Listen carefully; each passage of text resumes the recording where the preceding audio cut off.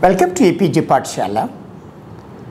Today we are going to discuss the module Early Wittgenstein's View of Religion in the paper Philosophy of Religion, and this module is written by Priyambada Sarkar of Calcutta University. I am Raghuram Raju from University of Hyderabad.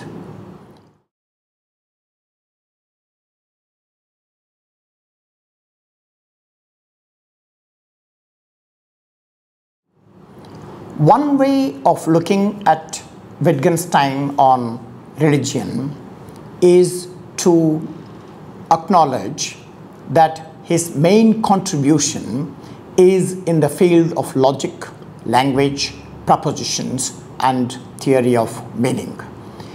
In his two major works, Tractatus Logico-Philosophicus and Philosophical Investigations, religion does not figure as a major theme. There are only 4 paragraphs in the Tractatus that refer to religion. Out of these 4 remarks, which are in 3.031, 5.123, 6.372 and 6.432, 3 are made in relation to making a point about logic. And there is only one remark which is relevant to religion, that is, God does not reveal himself in the world. It is there in Tractatus 6.432. Apart from these, there are no substantial references to religion and religious views in these 2 works of Wittgenstein. But what is important to remember is that what he said about religion in his early writings is very, very significant because it carried a lot of weight about what he said about religion. So that's the reason why there is a need to look at what he said and then what are the various stages of his arguments, even though these are not available in one particular place. For early Wittgenstein, religion belongs to the domain of nonsense, and about religious things one should not speak but should remain silent. Many people made the point that this is very similar to the logical positivist project of denial of metaphysics and religion. It indeed is similar to the logical positivism. This position of treating religion as belonging to nonsense made many people feel that he is similar to that of logical positivism. Rudolf Carnap, one of the core members of logical positivism, acknowledged in his autobiography that he was strongly influenced by Wittgenstein's The Tractatus and said that this work made him, that is Carnap, to give up his earlier attitude of his live and let live attitude towards metaphysics and abandon the model of multidimensional universe and take up the cause of revolutionary positivism against the pseudo problems of metaphysicians. So you see the kind of impact what Wittgenstein said about religion had on Carnap. But we'll come to the more details where things get changed. So it is in this context we could say that Wittgenstein's views on religion and metaphysics are similar to that of logical positivist, because both logical positivist and early Wittgenstein treated religion as nonsense. But the crux of the matter lies in looking at the meaning of the term nonsense that is used by Wittgenstein, and that enormously and radically distinguishes him from the logical positivist. So at the first phase of the beginning of this discussion, both Wittgenstein and logical positivist are together in treating religion as belonging to nonsense. But then we'll see that there are radical differences between them, and we'll come to it in a moment. But then before that Wittgenstein made a very important distinction, like logical positivist, distinction between the things that can be stated sensibly in language and that cannot be stated sensibly in language. That's a very important distinction. And then, according to Wittgenstein, the traditional metaphysicians have always succumbed to the mistake of conflating the distinction between what can be sensibly stated in language and what cannot be sensibly stated in language. So for Wittgenstein, it is necessary to maintain this distinction, and he alleges that the traditional metaphysicians conflated this distinction. Wittgenstein stated in the preface of the book that philosophical problems only arise owing to the misunderstanding of the logic of our language. So for him, philosophical problems arise out of our misunderstanding of language. So for Wittgenstein, understanding the logic of our language is paramount important for philosophy. So for him, propositions that picture the state of affairs, like scientific propositions, are sensible propositions. So that they belong to the first one, but that is sensible propositions and non-sensible propositions. So scientific statements belong to the sensible propositions. There are sentences that do not, however, picture or represent the state of affairs. They don't picture the reality, and they, for Wittgenstein, are pseudo-propositions. Pseudo-propositions is a word that actually led to a lot of misunderstanding. Many people read pseudo-proposition as a derogatory term, as a pejorative term, and you will know in a moment that it is not true. That Wittgenstein is indeed responsible for treating religious statements as pseudo-statements, pseudo-propositions. But before we go into that, let us look at what is a pseudo-proposition. A pseudo-proposition are those propositions that are senseless, and he brands, for instance, propositions of logic and mathematics as part of these senseless ones, because they lack any reference and they also not descriptive. They're abstractions and they don't picture any fact or event. So in this respect, Wittgenstein agrees with the basic tenets of logical positivism that what represents matters of fact are sensible propositions. But nonsense propositions are those that belong to ethics, aesthetics, religion, and metaphysics, and so on. So for Wittgenstein, saying what cannot be said makes them nonsense. That is, let us look at it very carefully. The point that Wittgenstein is saying is that there are certain things that cannot be said. Okay? Aesthetic statements cannot be said in language, ethical statements cannot be said in language, religious statements cannot be said in language, metaphysical statements cannot be said in language. If you do say what cannot be said, that is the nonsense. So it is not that outside language, there are no things like, outside the language. But if you designate what falls outside the language through language, that is what renders them nonsensical. In this respect, the tractate is in its complete accordance with the view of logical positivist. In fact, members of the Vienna Circle also initially believed in it. Logical positivists regarded the Tractatus as the crystallization of their own anti-metaphysical doctrine. But Wittgenstein, as I said, differs from them in the following way. And this is what he said to his friend Ludwig Ficker. He said that nonsensical expressions are not so because I had not yet found the correct expressions, but that their nonsensicality was their very essence.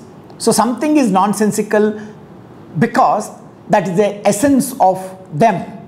So he says that he wanted to go beyond the world, and that is to say beyond the significance of language, and found this to be just impossible. So there are certain things which are outside language and they cannot be designated through language, they can't be communicated through language. If you communicate those things through language, that makes it nonsensical. But then he says that there is a need to go beyond, but it is impossible for him. He found it very difficult to go beyond them. So for Wittgenstein, the non-sayable are not nonsensible, but saying what cannot be said, this activity renders the nonsense. So this is a problem regarding using language for purposes for which they cannot be used. This is the point that we should not miss in discussing about Wittgenstein on religion. That if there are certain things that cannot be communicated through language, and if you try to communicate, that makes them nonsensical. That does not make religion, which is outside language, nonsensical. That's the important point. Here he wanted to emphasize that our words, as we use them in sentences, are capable of conveying only facts.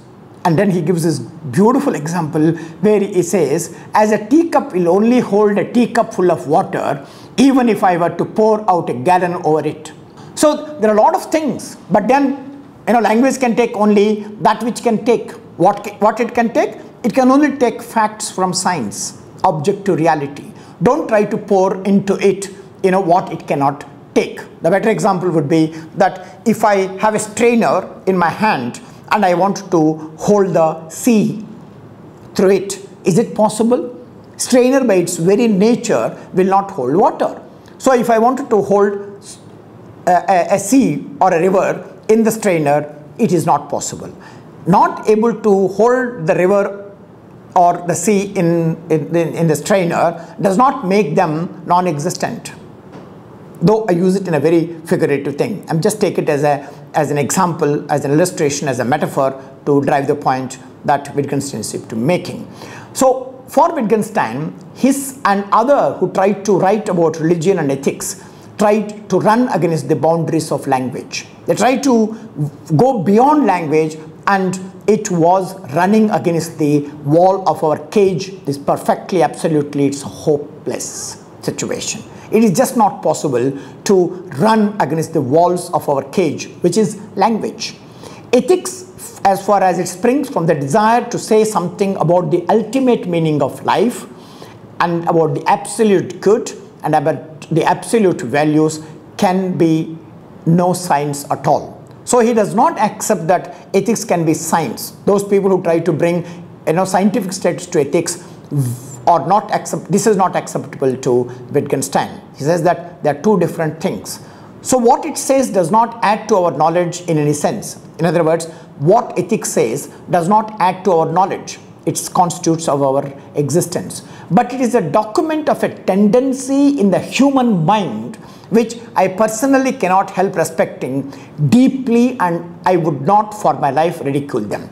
So even though I cannot express them, I cannot say about ethics, I have to respect it enormously. I cannot ridicule. Please remember two important things that is making.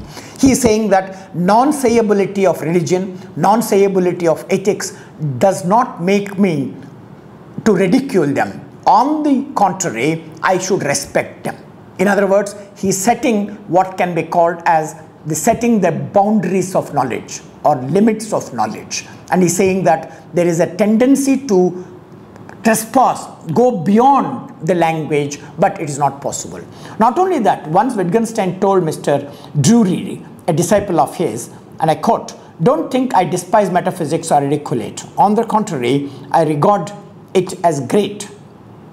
Later, Vienna Circle realized that Wittgenstein's attitude to these nonsensicalities is completely different from those of logical positivists.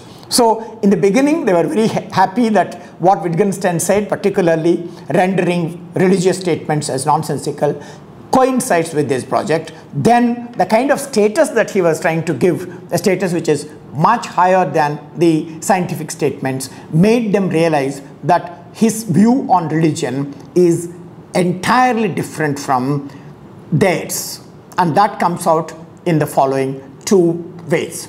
So there are two aspects that made the point very clear that Wittgenstein differed from the logical positivist. It is clear when there is a personal interaction Wittgenstein had with Schlick in the summer of 1227. Once when Wittgenstein talked about the religion, the contrast between his and Schlick's position became strikingly apparent. Both Schlick and Wittgenstein agreed the view that the doctrine of religion in their various forms had no theoretical content. That they agreed. That's one thing that is common to both logical positivism and Wittgenstein, and Schlick and Wittgenstein. But Wittgenstein rejected Schlick's view that religion belonged to the childhood phase of humanity. This is something which hurts Wittgenstein. It is not acceptable. These judgmental things about what lies outside language as pejorative or looking them down, Wittgenstein radically resisted. And he would slowly disappear in the course of cultural developments. This is the point that Schlick had, and then he said no. Wittgenstein held the view that it is not part of the childhood aspects of humanity, and then it also will not disappear in the course of human history. Further, the logical positivists also realized that they were totally mistaken in their interpretation of the reading of Tractatus. For instance, Carnap, one of the important persons in the school, reacted this when he said, and I quote, "When we were reading Wittgenstein's book in the circle, I had erroneously believed that his attitude towards metaphysics was similar to ours. I had not paid sufficient attention to the statements in his book about the mystical because his feelings and thoughts in this area were too divergent from my mind. Only personal contact with him helped me see more clearly his attitude at this point." So you know very clearly that there is something defective or something wrong in the way in which the circle, Vienna circle, read Wittgenstein's Tractatus. They did not read it as properly as they should have done, and this confession reveals it substantially. His attitude, Carnap thinks, was that of a creative writer or a religious prophet. Look at this, that here is a person who seems to agree with logical positivist, who rejected religion, and then now you see that in his interaction with Schlick, and then his the way in which Carnap and others read Tractatus made them realize that he's just not only not rejecting religion, he in fact treats it as one of the important domains. Let us look at this very important passage from Carnap, and I quote, "Wittgenstein's point of view and his attitude towards people and problems, even theoretical problems, were much more similar to those of the creative artist than those of a scientist. One might almost say similar to those of a religious prophet or a seer. When he started to formulate his views of some specific philosophical problems, we often felt the internal struggle that occurred in him at that very moment when finally his answers came forth. His statement stood before us like a newly created piece of art or a divine revelation." Unquote. So this reveals how, for instance, Wittgenstein not only differed from logical positivist, he had a radically different views on religion. So Wittgenstein linked his own religious ideas with those of Heidegger and Kierkegaard, who are despised by logical positivists. Weizmann's conversation with Wittgenstein, held on 30th December 1929, reveals this particular thing. And let me just quote this. Again, a very important passage. In fact, it became one of the scandals, within those Wittgensteinians in Britain. Let me quote Weizmann's statement. "I can well understand what Heidegger means by being an angst. Human beings have a drive to run up against the boundaries of language. Think, for example, the astonishment that anything exists. This astonishment cannot be expressed in the form of a question, and also there is no answer at all. All we can say can a priori be only nonsensical. Nevertheless, we dash ourselves against the boundaries of language." Kierkegaard also has seen this throwing of oneself and even described in a very similar way as throwing oneself against the paradox. So this passage shows, for instance, how he is more sympathetic towards those like Heidegger and Kierkegaard, who have been completely dismissed by logical positivists. So in fact, Wittgenstein had a lifelong interest in all these things of which one must be silent about. He said that wherever we cannot speak, thereof we have to keep silent. That means the silence is not something that is limiting case. It is not something that is pejorative. It is something very noble and substantial. In 1930, while discussing Schlick's criteria of moral goodness, Wittgenstein stated that an action is good if it is what God wills. He chooses this criteria as superior to the rationalist criteria that a good action is good in itself, and if God wills it, it is because it is good, not vice versa. So look at how, for instance, he has views about goodness and God which are radically different from those like Schlick. So as far as his personal life is concerned, during the First World War, where he participated in the war, he was fascinated by Tolstoy's Gospel in Brief, and he was also moved by the deeply religious attitude of Dostoevsky. During the war, Wittgenstein became friends with Paul Egelman, and Egelman states this, and I quote, "The idea of God as a creator of the world scarcely engaged Wittgenstein's attention, but the notion of the last judgment was of a profound concern to him," unquote. So Wittgenstein once told Drury, and I quote, "I am not a religious man, but I can't help seeing every problem from a religious point of view." This makes us to relook at how there is a close relation between the logical concerns that preoccupied him and the mystical concerns that also concern him. Now, though this is not the main thrust of this module, we will also discuss what Wittgenstein has to say about religion, because there is a close relation between religion and ethics. We have noted earlier that ethics and religion are intimately related in early Wittgenstein's thinking, when he said, and I quote, "If something is good, then it is divine. In a strange way, this sums up my ethics," is what, unquote. This is what Wittgenstein said. But if ethics is non-sayable and belong to the higher level, what does higher signify in this context?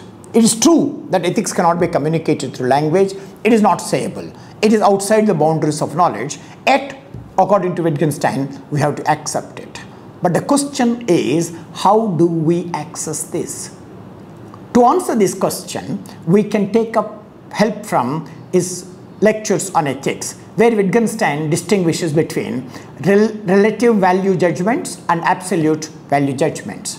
A relative value judgment is the one where the point that you make have a factual criteria, and it could be reducible to mere statements of facts. For example, if I say that she is a good orator, okay, and this value judgment have factual statements like she has got a command of the language, she knows the subject, she can express her points logically within a short period of time, she can make points in an appealing way, and she can make things clearly.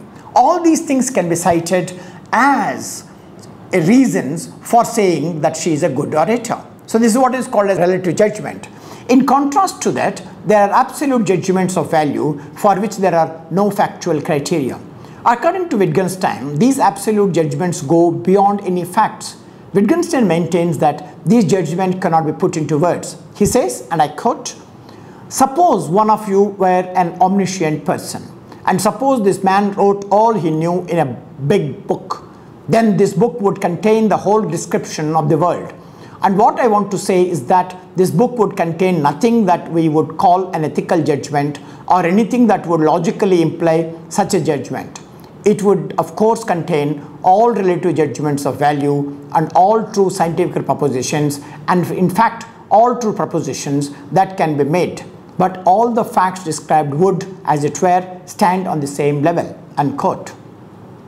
So what did he mean when he used expressions like absolute good? Let us take the example he gives both from the personal life. He says, "It is a wonder that the world existed." It is another way of saying that it is a wonder that God created this world and I am in the world. To him, it is an experience par excellence, and it is a mystical, hence cannot be put into words. Wittgenstein offers another example while talking about the experience of feeling about absolutely safe. This means, he elucidates, I am safe, nothing can injure me, whatever happens. Here the term safe is tricky, as one cannot compare it to or contrast it with other words depicting the imminent danger from which one can claim to be safe. I can meaningfully say that I am safe in my room in the sense that leopards cannot attack me. But I cannot use the term safe while saying that I am always safe. So there is an absolute meaning and there is a relative meaning. The third example which Wittgenstein cites is an experience of feeling guilty. Feeling guilty describes that God disapproves of our conduct. It is obvious that these examples of absolute value judgments are in fact indicative of religious experience, though they cannot be demonstrated as facts. So now let us look at some very aphoristic like kind of statements Wittgenstein made in regard to the religion and mystical things. In Tractate 6.522, he says, there are indeed things that cannot be put into words. They make themselves manifest. They are what is mystical. And Tractate 6.44, he says that it is not how things are in the world that is mystical, but that it exists. In Tractate 6.45, he says, to view the world subspecies aeterni is to view it as a whole, a limited whole. Feeling the world as limited whole, it is this that is mystical. So there are these remarks on religion, and we have mentioned earlier that these remarks on religions are scarce in the tractates, but some of them appear in notebooks of 1914 to 16. And let's look at them. They are in the following. What do I know about God and the purpose of life? He writes in the notebook, which is published in 1914 to 16, page number 73. And then he also goes on to say, something about the world is problematic, which we call its meaning. To pray is to think about the meaning of my life. And then he says, to believe in God means to see that life has a meaning. And the other point that he makes is, God does not reveal himself in the world. So that means that God is outside the world. The quotation suggests that God is related to the meaning of life. As the meaning of life is something higher and not in the world, hence God as the meaning of the world cannot be in the world. So he is not inside the world, he is outside. Wittgenstein also speaks of the inexpressibility of God and religious experience. He says in Tractate 6.432, how the world is for the higher, perfectly indifferent. God does not reveal himself in the world. So you know that his is, to say in a very soft way, his is a transcendental notion of God, not the immanent notion of God. In accordance with the theory of language and meaning, the Tractatus, God is not fact like other facts of the world. God is transcendental, hence outside the world. But there are many things which for Wittgenstein lies outside the world. So there are people like Cyril Barreto who says that what happens to those things that lie outside the world? Are they on par with God? Are they different? So the point that one should keep in mind is, it is true that Wittgenstein gives a very elevated status to those that lies outside, but those like God can be elevated. But suppose if you have many things which are not in this world, in the factual world, but not on par with God, that becomes very problematic, and there are no straightforward answers in Wittgenstein to take up this problem. Thus, God for Tractatus is not the traditional God or theologians. In fact, the Tractatus is a critic of traditional metaphysics and theological conception of God, which claims that the existence of God can be proved by observations, factual reasoning. This is not acceptable to Wittgenstein. He says that those that lie outside the boundaries of language should not be, communicated, should not be said. And the nonsense of this lies in this, not in God, but in trying to say things which cannot be said. He once said, I quote, "It is dogma of the Roman Church that the existence of God can be proved by natural reason. Now this dogma would make it impossible for me to be a Roman Catholic." So this is the point that he was trying to say, that giving rational justification for God is not acceptable to him, because reason belongs only to this world. Language belongs to this world. And to take it outside and to designate those things that are outside is what makes them, the activity, nonsensical. So Wittgenstein draws a boundary on the limits of language. The tractatus shows what lies on the other side of the boundary or the domain of values, which include ethical, aesthetics, and religious values. So let's just sum up what we have discussed so far in the following way. That Wittgenstein made the distinction between sensical and nonsensical, and he listed the scientific statements under the sensible statements and those that belong to religion, aesthetics, ethics, metaphysics under the nonsensical. But what to that extent, at this level, you see that there is a convergence between logical positivist and Wittgenstein. But unlike logical positivist, he does not reject them. He treats them as belonging to the higher level.